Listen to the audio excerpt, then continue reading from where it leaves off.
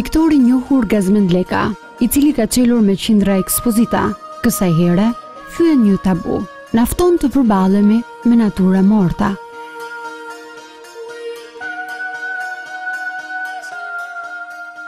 Shiko, kur unë kam piktuar një portret, apo një natyrë qetë, apo një kompozim, nuk kam pasur këtë lloj frekuencë emocionale.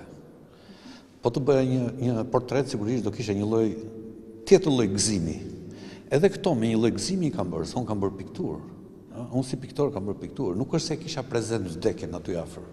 Sepse mua nuk më interesonte ajo se po bëja vdekjen apo jo. Unë thjesht po bëja disa personazhe shumë të dashur atjetës time, në kuptimin që ose shumë të dashur për njerëzimin, në të mirë dhe në të keq. Se këtu ka personazhe të cilët kanë bërë dhe dëme të mëdha në këtë botë. Por mua më interesonte pikërisht ai momenti, çasti i fundit kur këta do bëjnë kapërcimin nga kjo jetë në jetën tjetër. Pa kush guxon të mposht frikën mbi vdekjen, por ai fobinë e brendshme që ka deklaruar ndaj tërmetit, avionit dhe errësirës, i mbi vendos trekëndshin vdekje. Pranon se frika nuk i është larguar, thjesht ka marrë një tjetërpamje, çastin e fundit. Unë kam filluar të inicioj edhe një ekzorcizmin për ta nxjerrë pikërisht të lloj frike. Dhe është budallëk të thuash që jo, po kjo nuk ekziston, apo nuk kam frikë etj. Për çastin e kalimit, se kur ikën në motan, unë nuk e di. A zhdukesh plotësisht, apo ti mbetes si një cilësor, edhe hyn diku, apo transformosh në një energji, do jesh një energji tjetër, po do jesh kjo energjia koshiente që të kujtoj çfarë bëm neve në këtë botë. Po ky është problem. Dilemën e ka përcyllit nga kjo jetë, e ka ngjisur mbi personalitete që kanë ndikuar mbi njerëzimin, sigur kilometrik.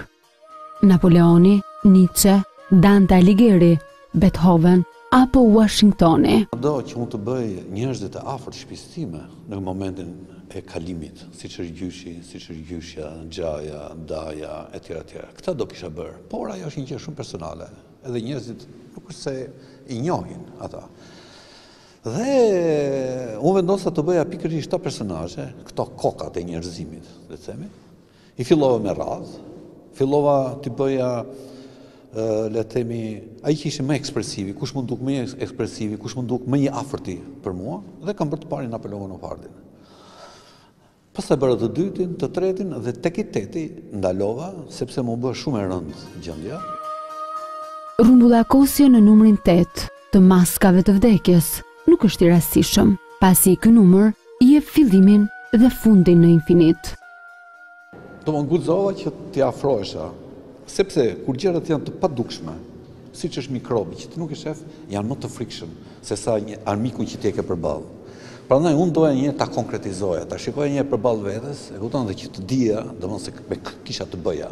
Dhe e bëra, le të themi, si një personazh mitologjik me 8 koka hapur.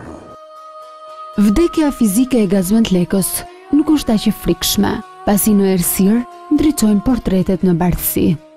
Ta thash, unë kam krijuar dhe stresin, por duhet me kuptojnë që i kam bërë me qefin më të madh. Kam qenë shumë i gëzuar kur i kam bërë, sepse kam bërë pikturë. Se po t'ishte për të shkruar të bëj një traktat filozofik mbi vdekjen, ndërsa unë kam bërë pikturë, prandaj jam shumë i kënaqur kur i kam bërë. Pavarësisht se kush është, nga cili musht vinë.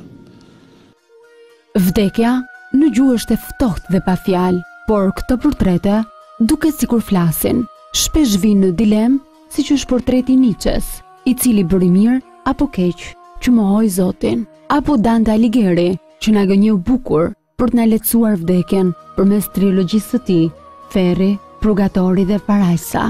Ky fundit duket sikur i përngjan vetë artistit, pasi dhe Leka guxoi si ai të flasë për vdekjen me një gjuhë tjetër, atë pikturike. Parajsa dhe Purgatori që ai ka përshkruar, mu mos ekzistoi fare, nga pikpamja materiale, mu mos ekzistoi. Ndofta ky mund të jetë gënjeshtari më i madh në botë, që ai mund t'ja ketë futur me gënjeshtra, por shumë të bukura.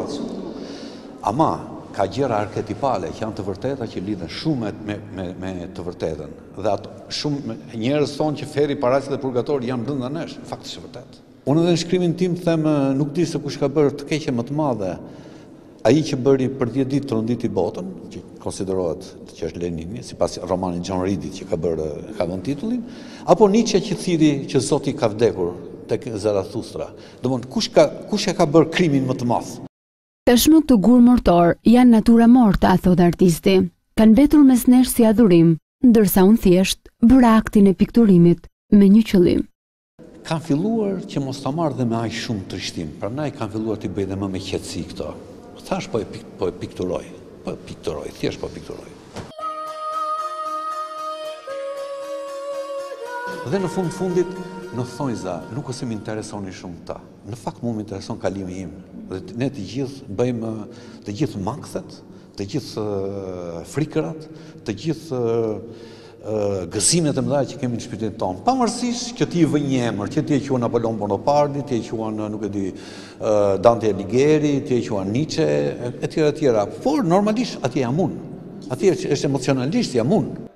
Kjo ekspozit, e çelur në galerinë Fab, vjen e kuruar nga Ardiani Sufi dhe pandroj mund të thuhet se artisti ka dhënë një dimension lartësimi pikturës së tij. Publiku do mund të përballet me vdekjen përmes këtyre punimeve deri me 30 nëntor.